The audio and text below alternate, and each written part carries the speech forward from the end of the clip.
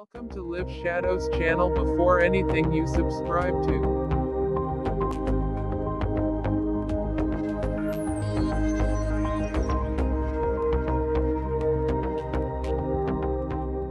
In the early 1800s, Mrs. Hartwell's family lived in a very large mansion that was mostly empty. In her youth, Mrs. Hartwell sometimes wandered into these abandoned places of her family villa where strange things sometimes happened.